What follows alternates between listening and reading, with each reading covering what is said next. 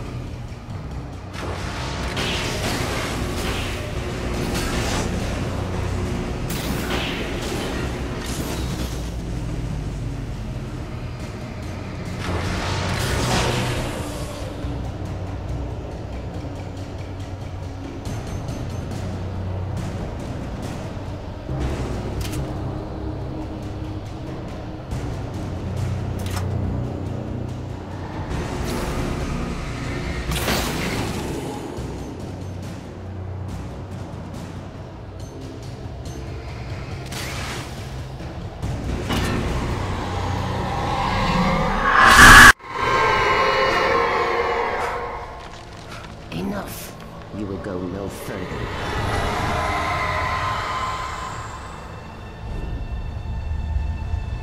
Stop now.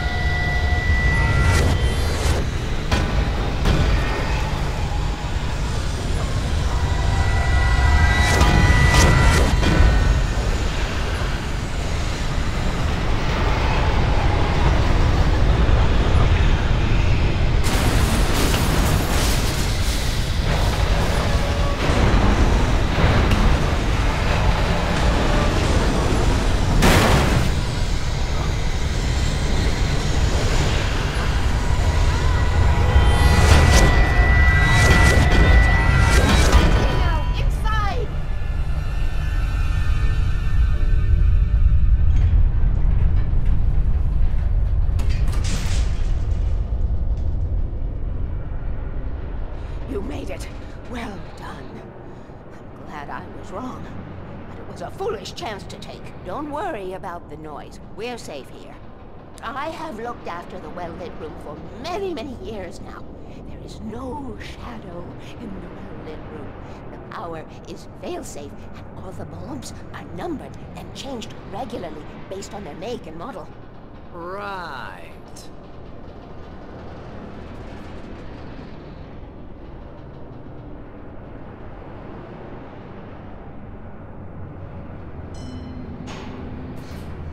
There's an old army base at Raincoat Point, north of here. It was active during the Second World War. They operated here back then. They must have built this. Yes, they did. It's my place.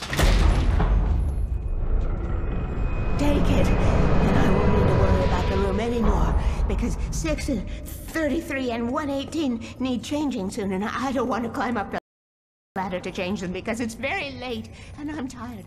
And if you take it, I won't have to do that anymore. The page was autobiographical, a memory from my childhood. But I didn't write this. It was a page written by Thomas Zane. None of them were supposed to exist anymore. Alan, 7 years old, would fight sleep to the bitter end. When he did sleep, he soon woke up, screaming, the nightmares fresh in his mind. One evening, his mother, sitting by his bed, offered him an old light switch. She called it the clicker, and flicking the switch would turn on a magical light that would drive the beast away. To imbue the talisman with all possible power, she added that it had been given to her by Alan's father. Alan never knew him, and anything of his took on mythical proportions in his mind. With the clicker firmly in his hand, Alan finally slept like a baby. Now, almost 30 years later, Alan thought of this as he stood on the rim of Cauldron Lake, the clicker in his hand. He took a deep breath and jumped. My mind swirled. I'd given the clicker to Alice, yet it was here. Zane had written it into existence in a story I had written.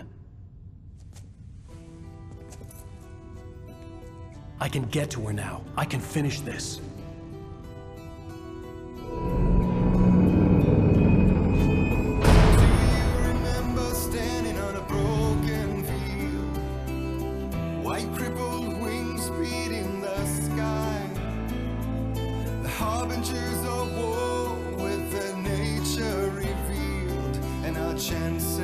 Previously on Alan Wake, I wrote a horror story that has come true. Thomas Zane did the same in the 70s. You will go no further. If I continue like the Dark Presence wants me to, the story I'm writing won't save Alice. It's a horror story. No one will survive. You knew Zane! Thomas Zane! You're the Lady of the Light in the song! He left something behind to help me. The clicker. Alan thought of this as he stood on the rim of Cauldron Lake, the clicker in his hand. He took a deep breath and jumped. I can get to her now. I can finish this.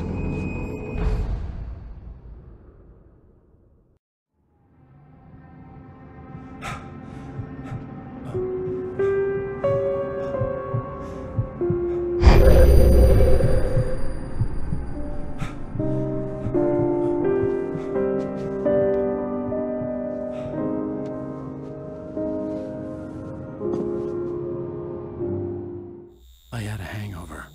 My head was about to explode and the light hurt my eyes. I needed my sunglasses and painkillers to dull the pain. In one of my finer moments of self-deception, I swore to quit drinking.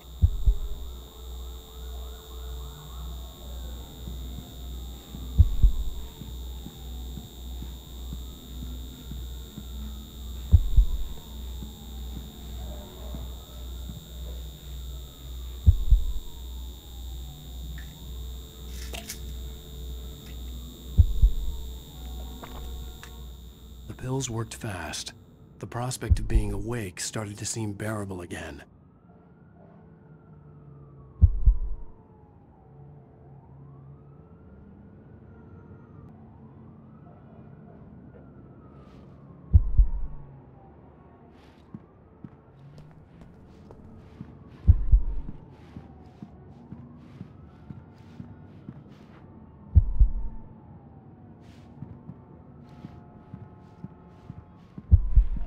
The lights were like needles in my eyes.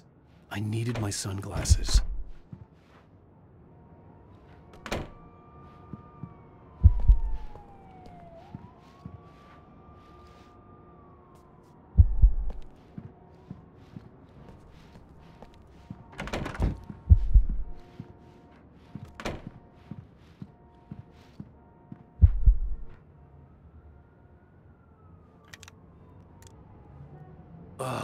The sunglasses made the world look bearable. Now I could keep my eyes open without feeling like a vampire in the sun.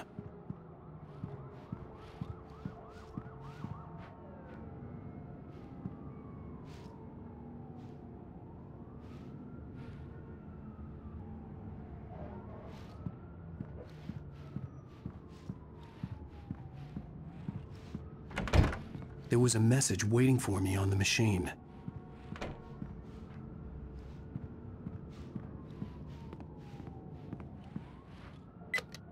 One new message. Ow! Are you still asleep? Wakey, wakey! You should have your show on your TiVo. If Alice wasn't too mad to record it. Now, she called me earlier and really chewed me out. Yeah, we went a little overboard last night. But parties are a part of this business. Al, look, I'm saying this as your friend. She's not doing your career any favors by trying to run your life like that, okay? I'll talk to you later, Al. Watch the show!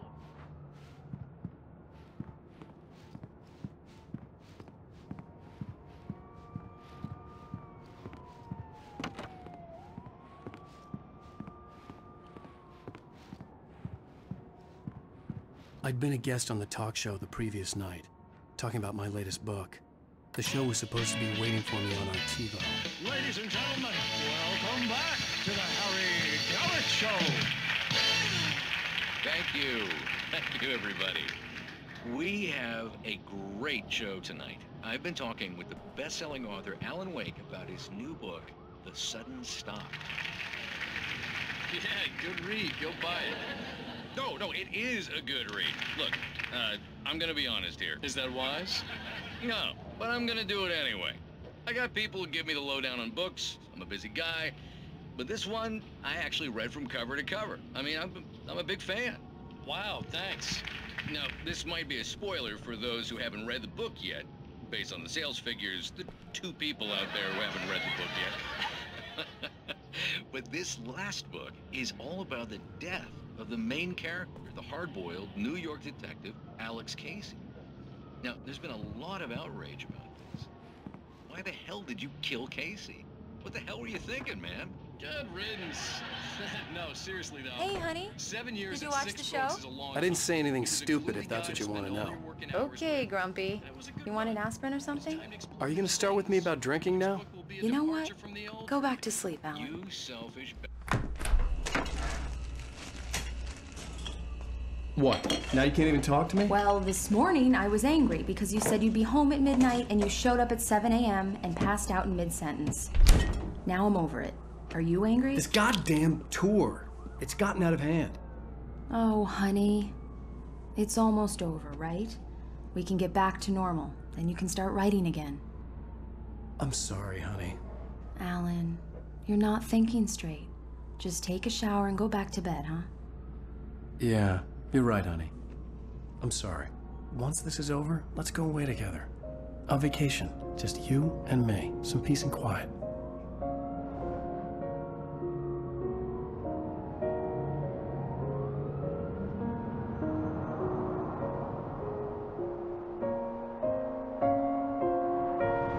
Somehow, the clicker was the key to the cabin. I had to return to Cauldron Lake to save Alice.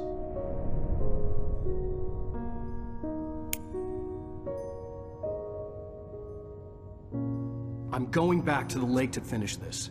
I'm going to write an ending to the story in the manuscript on my own terms, to make it all right. Why can't you just write it here? The last page is still in the typewriter. I need to read it first. Everything needs to be just right. Zane tried to cut some corners, and it didn't end well. Okay. Ready when you are. I'm sorry, Sarah, but I need to do this alone. Barry, take her gun. Miss Weaver, close the door when I leave.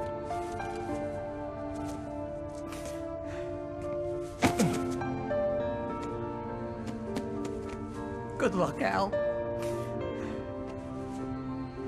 See you later.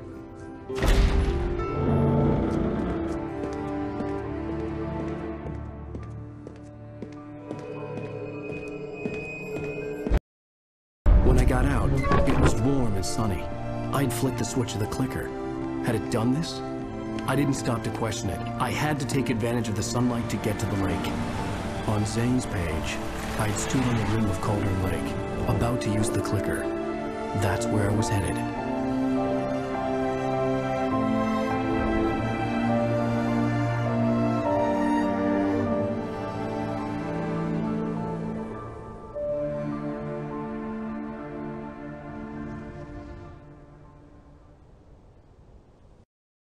Alone, in daylight, surrounded by the beauty of the Pacific Northwest landscape, it was hard not to let doubt creep in one last time. I could still chalk everything up to a dream, a delusion. I had enough imagination to make up something like this, having been in the cabin all this time, trapped in a story inside my head, gone mad from grief over Alice's death like Hartman had claimed. There would be no way of knowing. I told myself it didn't really matter. My course was set.